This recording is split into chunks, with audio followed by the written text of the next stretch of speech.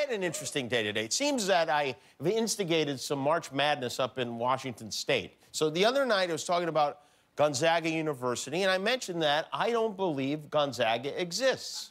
I think it's very possible that Gonzaga is a hoax, probably cooked up by the Canadians, to screw up our basketball brackets, and that made some people mad, which it doesn't make any sense. All I said was, I don't know where Gonzaga is, I don't know anyone who went there, and I don't know anyone who knows anyone who went there. All I know about Gonzaga is that in March, I hear the word 30 times a day. But so now people from Spokane, Washington, are claiming that it is real and it is located there.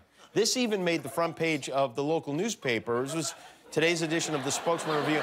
Yes, Jimmy Kimmel, Gonzaga exists. And another one from the Bonner County Daily Bee. Hey, Jimmy Kimmel, Gonzaga exists and Spokane will prove it to you. Well, good luck, because I don't even believe the Bonner County Daily Bee exists. But, and of course, many individuals weighed in on this online, on Twitter. Will said, Jimmy Kimmel, are you living in a hole? How do you not know what Gonzaga is?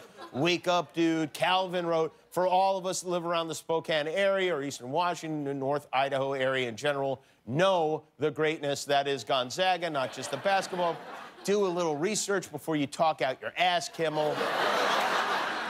Jimmy Kimmel, Gonzaga is in Spokane. I liked you till now. F off. I have a degree from there.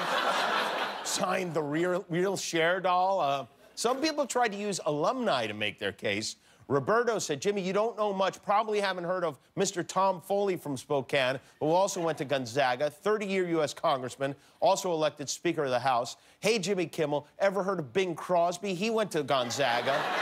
And GU is in Spokane, which brought you Father's Day. Spokane also holds the world's largest timed foot race and 3-on-3 basketball tournament. You're welcome. Thank you. Cindy says, hey, Jimmy, I'm proof that Gonzaga University exists beyond its famed basketball program. I graduated from GU's School of Engineering and had a great career developing digital cameras, cell phones, old LED displays, and mixed reality headsets, mixed reality headsets is interesting. Her job is to create reality that doesn't actually exist, just like the university she claims she went to. They even did an extended story about this on the local news.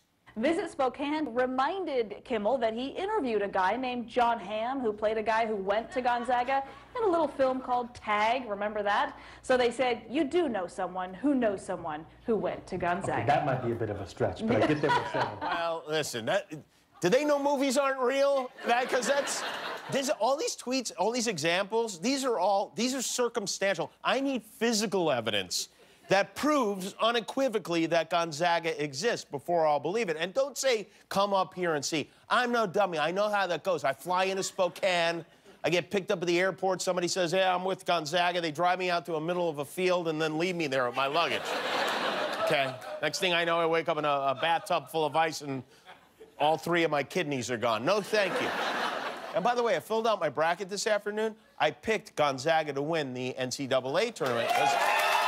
I figured, my thinking is, if these guys are so good they can concoct an imaginary university and get almost everyone to go along with it, they could easily win a basketball tournament. So, go Zags is what. When they zig, I go Zags. And I'll tell you something. They tried to convince us that Hogwarts was in Scotland, too. And guess what? That turned out to be a book. Thanks for watching. If you liked that video, click the subscribe button. And if you didn't like it, well, you hurt my feelings.